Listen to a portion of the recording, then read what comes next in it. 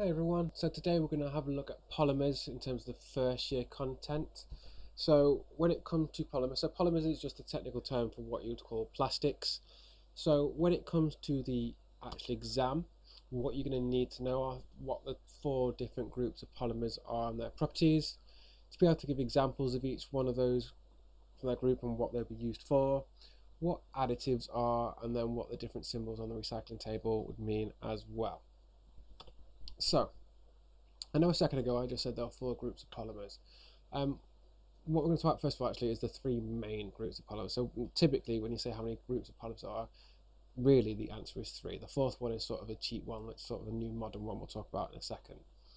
So with your thermosetting plastics, these are the ones that cannot be recycled. So they're very heat resistant. Now the reason they can't be recycled is if you look at a molecular level, you've got your your polymer fibers going across, but then in between each fiber you've got your rigid cross links. Now these are called your van der Waals bonds. Now what will happen is once you've set it in place, they become rigid and it will stop you from being able to recycle them. That doesn't mean you can't reheat them again, although they have got good heat resistance. What will happen is it will just sort of go into a clumpy mess and become useless. The next one is the thermoplastics. So if you ever get a look at the molecular level of it, so you've got all your fibers going across, but you don't have any rigid cross links. Now that means it's really easy to mold into shape and it can be recycled without too much difficulty. Now what will happen if you recycle it too many times? Eventually it will start to break down, but it can be recycled quite a few times. And then your third group is your elastomers. So these can be either thermoplastics or thermosetting, depending on which one you're using. But typically they're just good elasticity.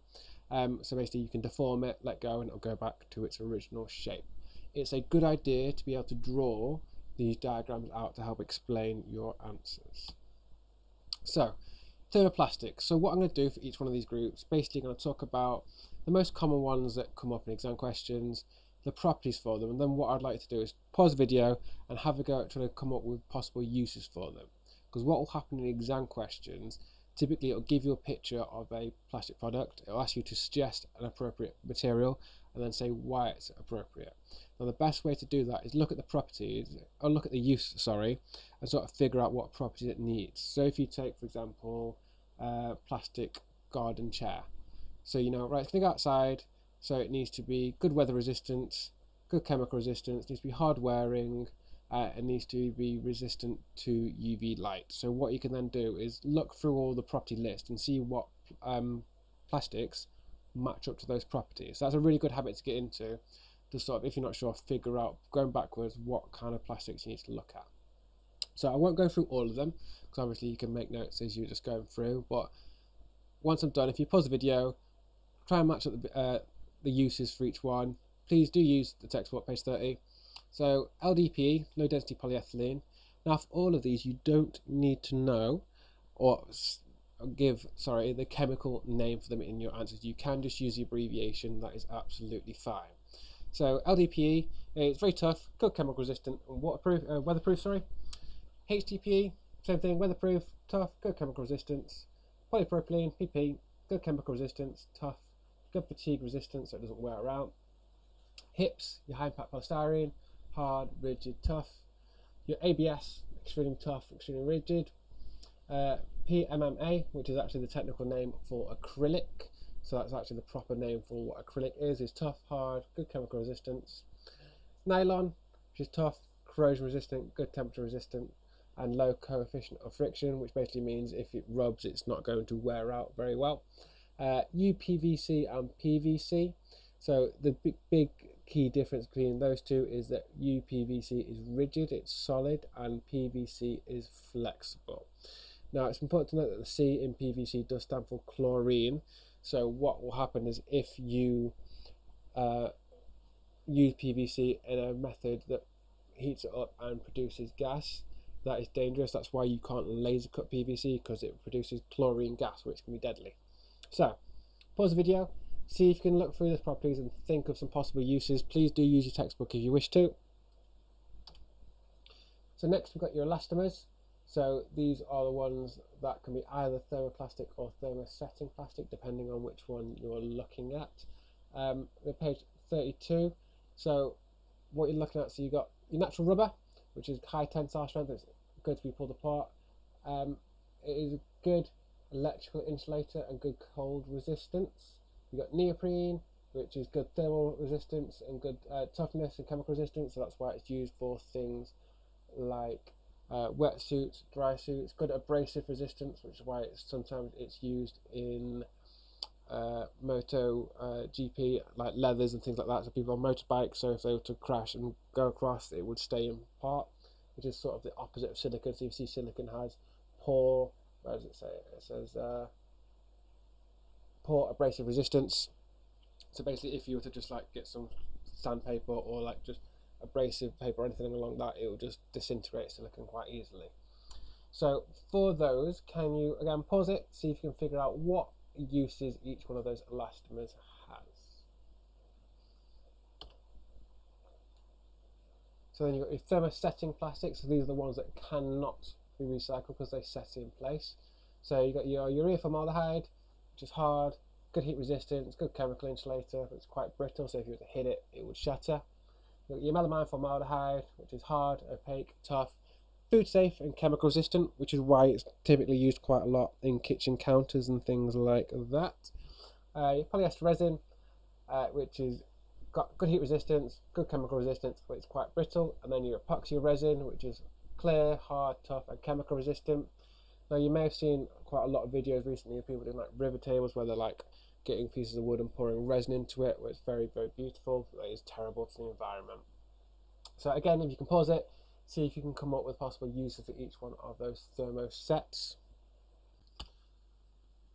So once you've got your polymer, in the manufacturing process, what you can do is you can add something called additives to the polymer before it's manufactured into something to change the properties. Now, depending on what you're doing, depends on what additive you might add. So there is a whole theory coming on additives, so there'll be a whole video on it. So I'll just touch on it lightly for you now.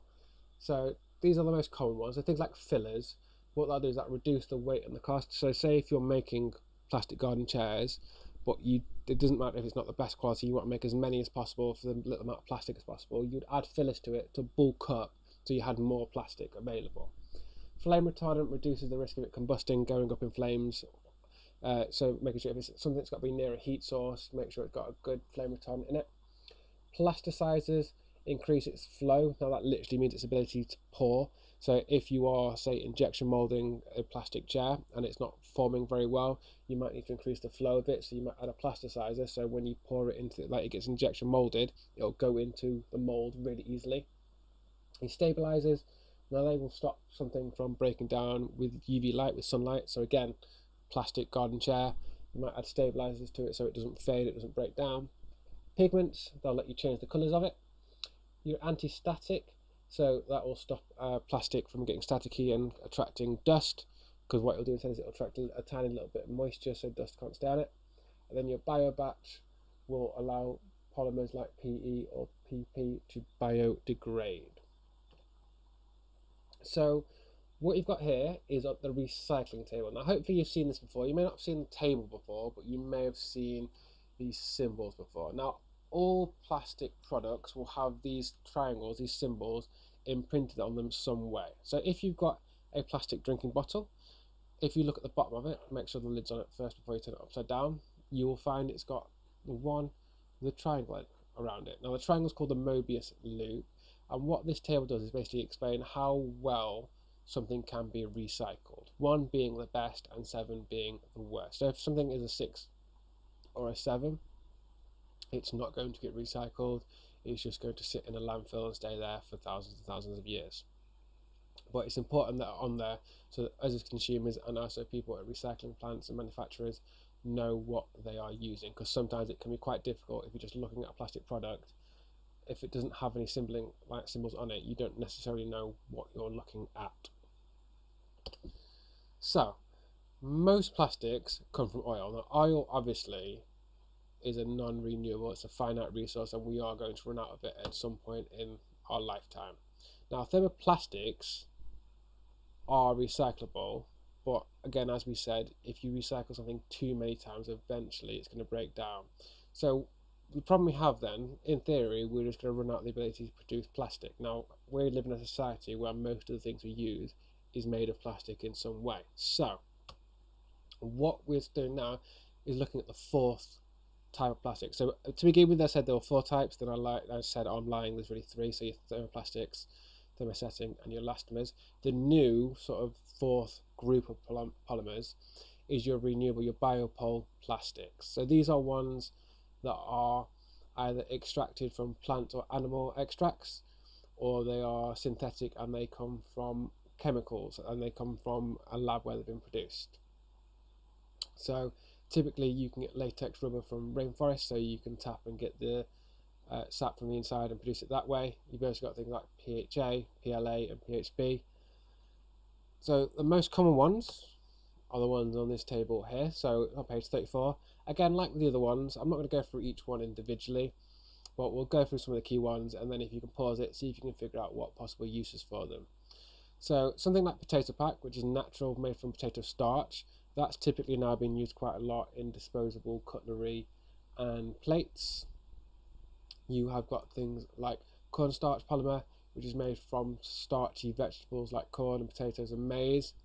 And you've then got things like PLA, which is made from corn kernels or sugar, corn sugar, to produce lactic acid, and then that acid is then synthesized to produce polymers. So that is why that is then synthetic, because that is produced acid that's then been synthesized. That whole process makes it a synthetic polymer. So basically anything that comes from natural sources is entirely a natural thing. Anything that is required, anything to be extracted and synthesized, that then becomes a synthetic polymer. So same thing, can you pause it, see if you can match up possible uses for each one of those. Okay, so now we've had a look at the 4 main groups of plastics. Can you, for just the images on the board, can you figure out what plastics they'd be made from and why? And if you can you say how they'd be made? Now, I haven't covered manufacturing processes in this theory because that's a whole separate theory that will take too long to cover in this video. So pause it, see if you can see what they'll be made from. So your first one, your plastic bottle, will be PET, which will be that one in the recycling table, which will be blow molded. Your plug socket will be urea formaldehyde, which will be compression molded. Your portable power drill will be ABS, which will be injection molded. Your yogurt pot will be PS, which will be vacuum formed. Your window frames would be UPVC, rigid PVC, which will be extruded. Your line bent bits of plastic would be PMMA, which their most common name is acrylic. Your plastic bags will be LDPE, which will be calendaring, and then your kayak will be HDPE and rotational molding. So last thing, I've got 8 questions on there. What I would like you to do is, again, can you please pause the video? Can you try and answer those questions for me using your notes and the textbook? And then I'll put the answers on there for you as well.